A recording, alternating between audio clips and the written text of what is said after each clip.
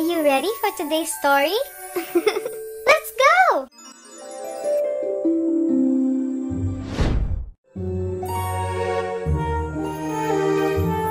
My bedtime stories.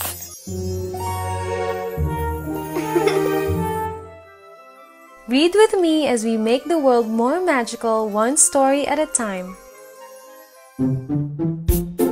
Teach your dragon to follow instructions. Written by Herman.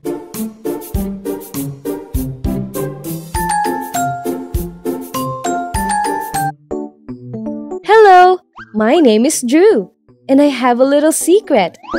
You probably don't know, but can you guess? What is it? Are you ready to give up or have you guessed it yet? Okay, here it is. I have a dragon for a pet.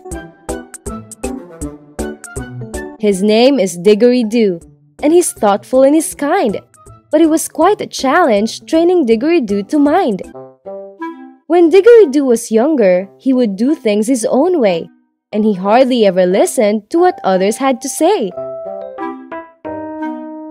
Once Didgeridoo decided he would like to learn to bake, Mother shared her recipe for how to make a cake.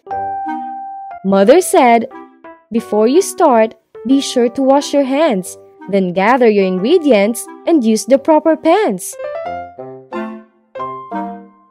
When Diggory's cake was finished, it looked good, without a doubt. But when I took a bite of it, I had to spit it out. I said, "This cake is awful." He replied, "It's not my fault. When I ran out of sugar, I had to substitute salt." One day, we had to stay inside when it began to rain. I read a book, and Diggory chose to build a model plane. The kit had lots of pieces and a special kind of glue, and there was an instruction book to tell you what to do. Though he saw there were instructions, Diggory didn't read them. He said, "I know just what to do. I don't think I'll need them." When Didgeridoo had finished, I saw he wore a frown. He cried, "This plane is not quite right. The wings are upside down." Diggory goes to school with me, but I might need to mention, though he was always there, he didn't always pay attention. Miss Matthews teaches math. She shows us what to do whenever we have homework, and she's very patient too. But Didgeridoo complained that her way takes too long, so he did the homework his way and got every problem wrong. Miss Matthews sighed with disappointment but tried hard not to scold. "Diggory, next time try to do it the way that you've been told." Didgeridoo loves baseball, and it's always been his dream to learn to play it well and to try out for a team. We sent him off to baseball camp so he could learn the game. He was sure he would be famous and the world would know his name. Although he looked quite spiffy in the uniform we bought, Diggory never listened to the lessons he was taught. The coach told him what to do, but Diggory never heard. Instead of running towards first base, Diggory ran to third. Every time we tried to help Diggory with a task, he would snap, "I've got this. If I need your help, I'll ask." He'd not follow the instructions or listen to advice. And as you now can see, Diggory often paid the price. See?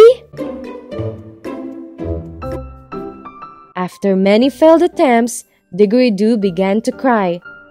"I always make a mess," he wailed. "I simply don't know why." "Didgeridoo," I told him, "there's no need to get uptight. Just follow the instructions and things will be all right." Think about the times you've failed. I think that you will find that your problems all began when you chose to close your mind and you refused to listen to the folks who gave advice. Now, do you understand why your plans don't turn out nice? You've had the power within you to be successful all along. If you'd done as you were told, things might not have turned out wrong. You're right. I've been hard-headed. Diggory sadly sighed. If I'd followed the instructions, I could have done the things I tried.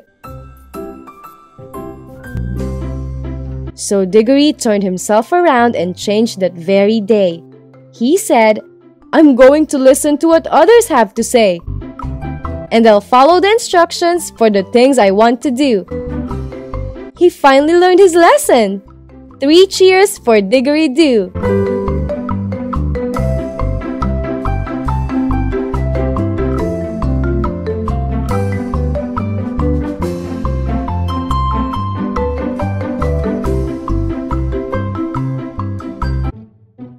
Thank you so much for staying and reading with me until the end.